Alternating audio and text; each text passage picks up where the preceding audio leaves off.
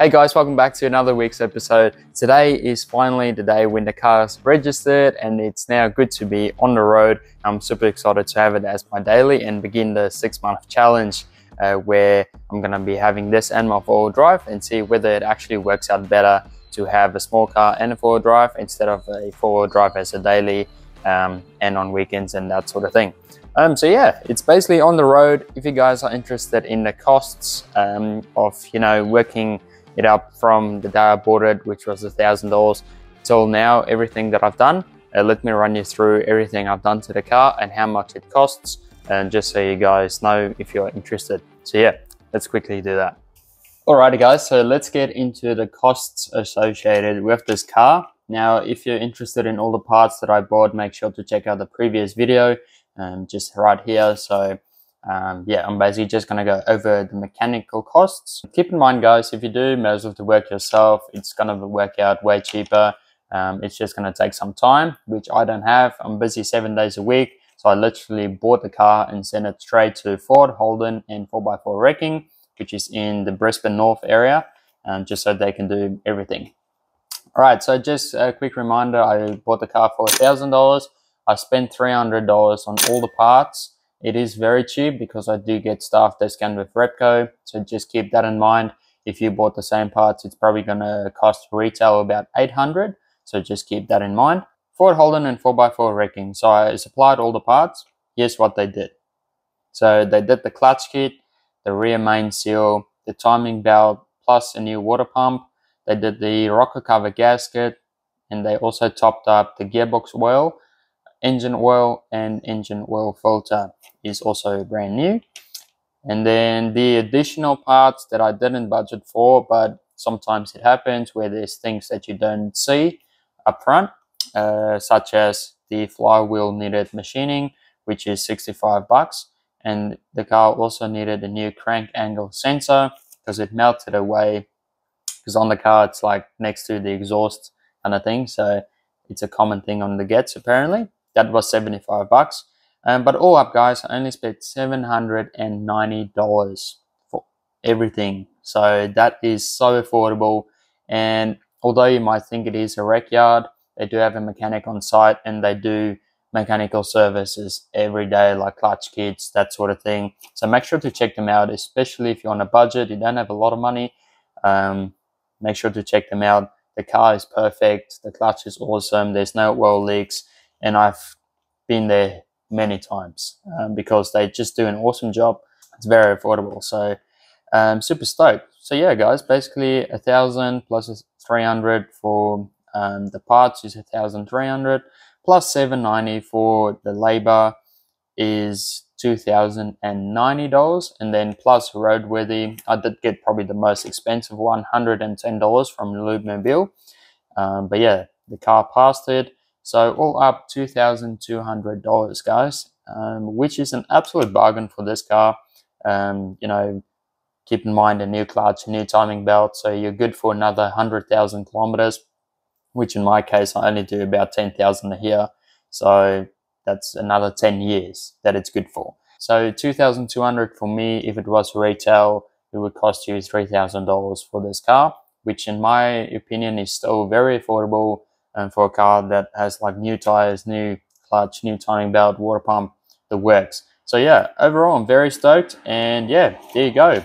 The car's on the road, good to go. But yeah guys, let's get into today's video on what I actually want to do to this car. This is a personal preference. The car doesn't need it, but it does need it. Let me show you what I'm talking about. Alrighty, so there's basically just one more problem with this car. You don't have to do this, but in my opinion, if you're going to be driving this car every single day, you need a good sound system, all right?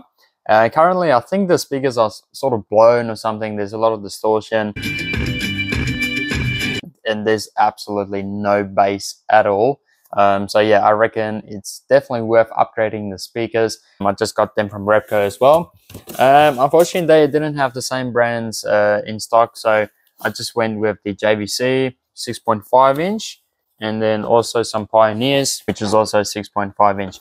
So yeah, we're basically just going to be installing some speakers today, just so it's a lot more drivable, just to listen to some nice music while you're driving, right? because I reckon these speakers currently are absolutely rooted, and yeah, definitely needs to change. So yeah, let's get into the installation of some speakers.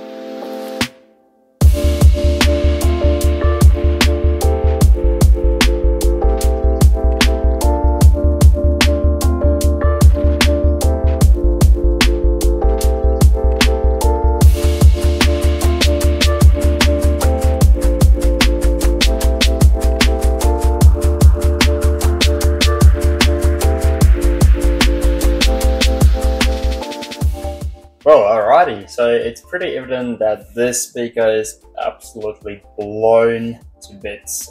So yeah, there's absolutely no woofer left of this thing, so that explains why it was so crap. So yeah, I'm pretty excited. Let's get it out, and yeah, we'll basically just cut the wires and then mount it to the new wires of the new speakers, and yeah, just go from there.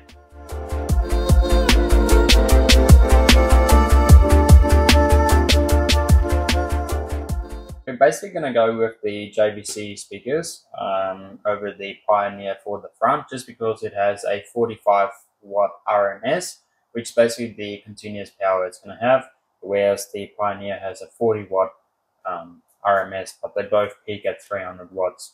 So it's pretty good. This one is just a bit more powerful without running an amp through it, obviously. So yeah, that's going to go in the front, and the Pioneer is going to go in the back.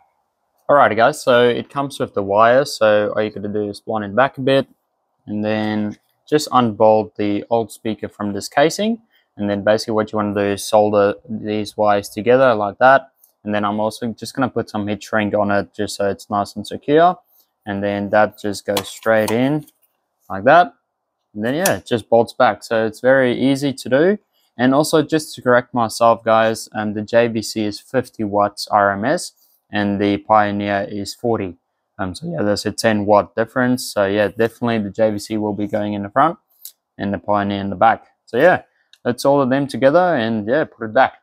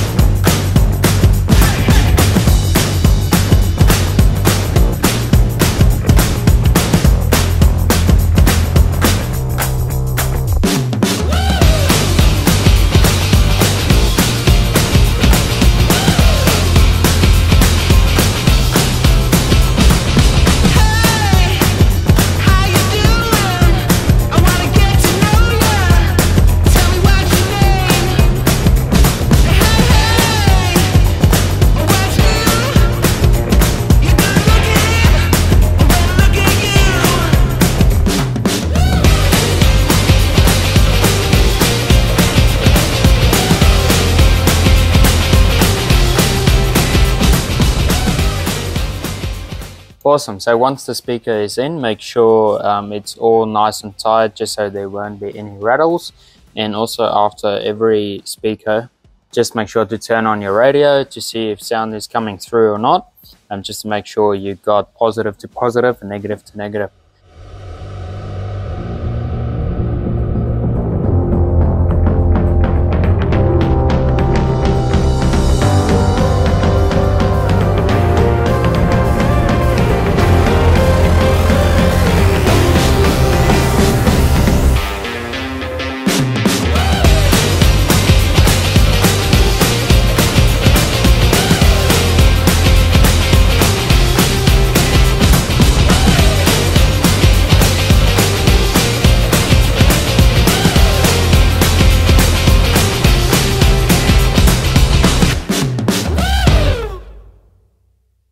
Awesome, so we just finished the front, so it's now time to tackle the rear. So we're basically just gonna do the same thing, take the panels off and then take the speakers out and put the new ones in.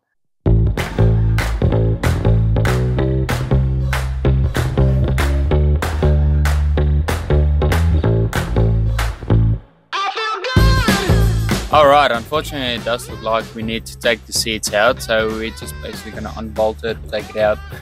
to get to the panels. It's a bit annoying, but it's alright. It's not hard at all, so yeah, it just takes a bit of extra time. That's all. Let's get into it.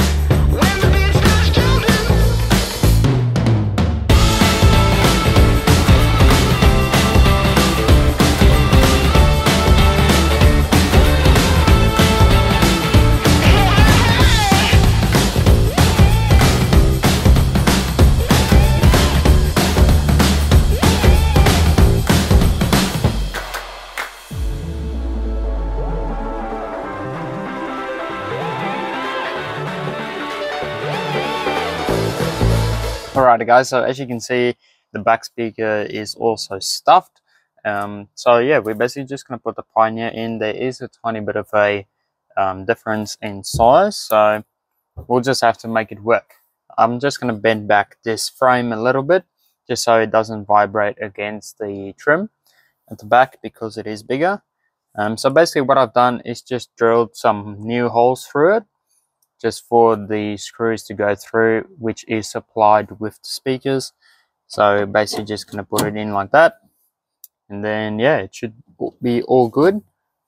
All you have to do is just cut the wires here, and then same deal, just solder it in with the new wires from the speaker.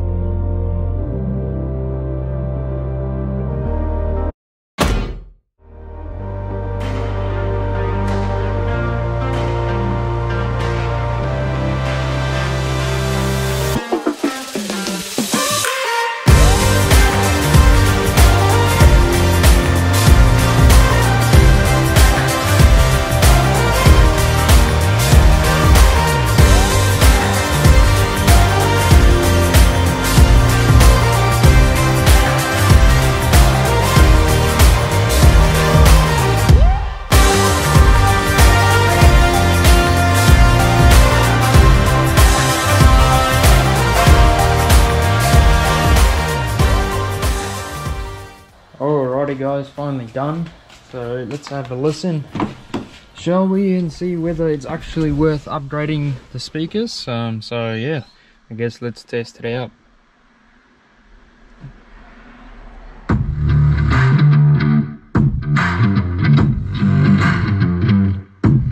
Jeez, it goes hard.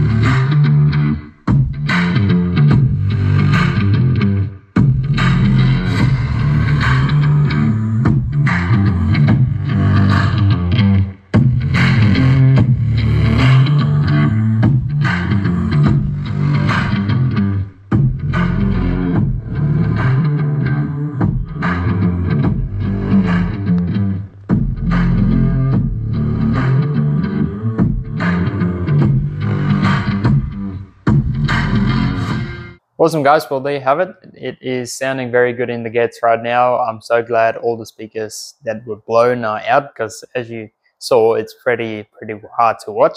But yeah, it's now sounding very great. It's very nice and rich, the sound. It's the clarity is definitely there.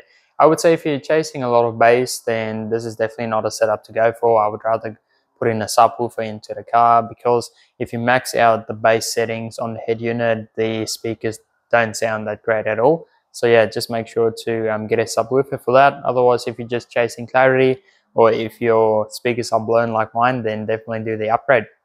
Thanks for watching, guys. Make sure if you have any questions to pop it down below, and yeah, I'll see you guys in the next one. Peace out.